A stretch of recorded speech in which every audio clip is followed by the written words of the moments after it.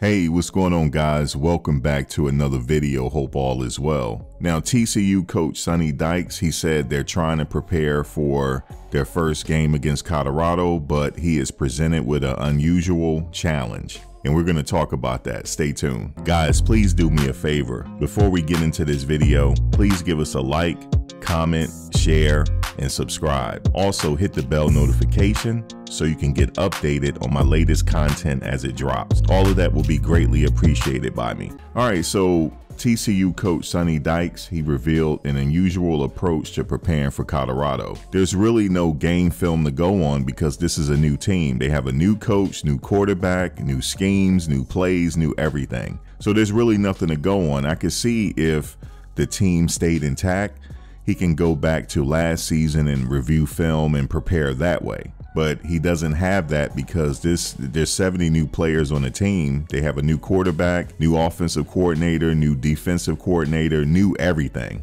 Although the Colorado Buffaloes kept a few players from last year's team. Now they said here the Horned Frogs, led by second-year head coach Sonny Dykes, who orchestrated the most heroic campaign in TCU history last season that resulted in a college football playoff berth. The kickoff against the Buffs quickly approaching, Dykes recently revealed how he and his team are preparing for Colorado. Now, this is what Coach Dykes is saying. We're not even going to bother watching Colorado's film from last year, Dykes told Andy Staples of On 3. There's no point of doing that. New schemes, new players, new everything.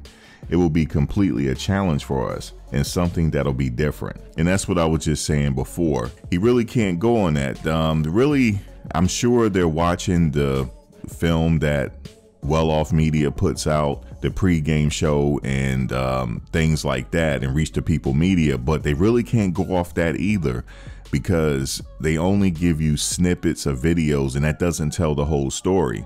So what can he do? They can just prepare for the best way they can, and they can go back to Jackson State footage and see how Shedeur plays. But you know he has upgraded his skills since being at Jackson State. But they'll probably look at that as well. They'll probably look at Kent State footage because the head coach is over there now as the offensive coordinator.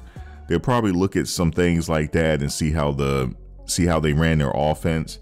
But they'll probably prepare for a high-powered offense, a fast offense. I know that he's probably thinking that Colorado is going to play fast. They have that benefit of practicing in that altitude, so he know the team is going to be in shape. He know that Colorado is going to have a chip on their shoulder because everybody's thinking they're going to lose. But if you look at it, if I'm thinking about this, if I'm Colorado, this is a challenge for all the teams that they're going to face. Now, late in the season, teams could go back to their previous games of this season to see how they fared, you know, and prepare that way. So they'll have a little footage to go on. But this presents a challenge for all the teams this year that face Colorado. This is a new team. What they did last week, they might not do this week against your team, you know, so it's going to be a challenge that way. I know someone had mentioned to me, well, by that USC game, they'll have a few games under their belt where USC can prepare watching that previous footage. But the thing is, they could change up their whole scheme, and so it presents a challenge for USC and all the other teams as well. But if I'm Colorado, I got to use this to my advantage. Now, they're not going to probably get away with that next year, but this year is a huge advantage for them because nobody really knows what they're going to do. They don't know what they're going to get until that opening game against TCU. Until then, we don't know what we're going to get. But if I'm a betting man, I know we're going to get a fast team. We're going to get an in-shape team. We're going to get a team that's going to be aggressive. We're going to get a team that's going to be, Shedeur is not going to be afraid to thread the needle. So if I'm an opposing team, I have to be concerned about my secondary and make sure my secondary is prepared. Make sure my linebackers are prepared.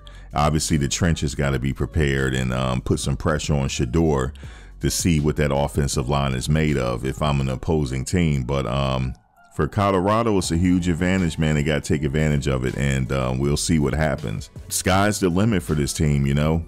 Anything is possible. Like I keep saying, all teams start with the same record, 0-0. And it's up to, after that, it's up to the season, how that record is going to pan out. But Colorado, like I said, they have a lot of tools. They have a lot of wide receivers. I'm sure the coaches around the conference are taking notice of that. You know they got Travis Hunter.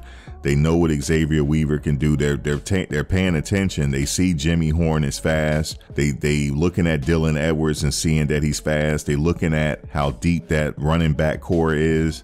Trust me, teams are watching, and if I'm a betting man, teams are watching those little clips as well. They're watching because those clips are getting a lot of views. And if I'm an opposing player, if I'm, whatever, I'm watching those clips as well. I'm trying to get any amount of information I can get. I'm trying to get it. But Colorado, you guys got a huge advantage. All you got to do is go out and play like you got nothing to lose and give them 60 minutes of hell.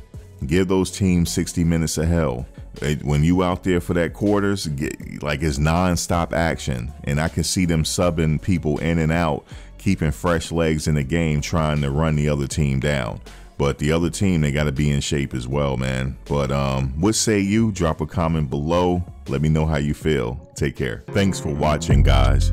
But before you go, please like, comment, share, and subscribe. Also hit the bell notification so you can get updated on my latest content as it drops. If you have any video ideas, feel free to leave a comment below. Take care.